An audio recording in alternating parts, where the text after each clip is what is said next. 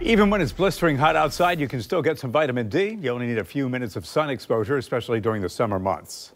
Depends on so many different factors, such as the color of your skin, how quickly you metabolize vitamin D, how much you are in the sun, and how strong the sun is.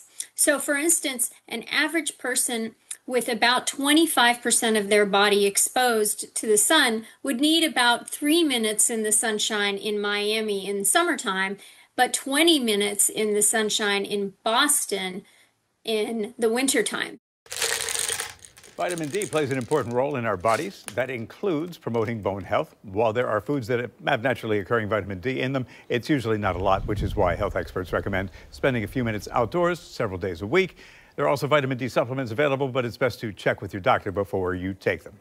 Keep in mind that if you are taking vitamin D through a supplement, that it may interact with some of the medications that you may also be taking for other conditions. For instance, certain cholesterol medications, certain blood pressure medications, and certain heart medications may actually interact with vitamin D. So check with your doctor to make sure that you're not taking anything that could potentially be hurting you.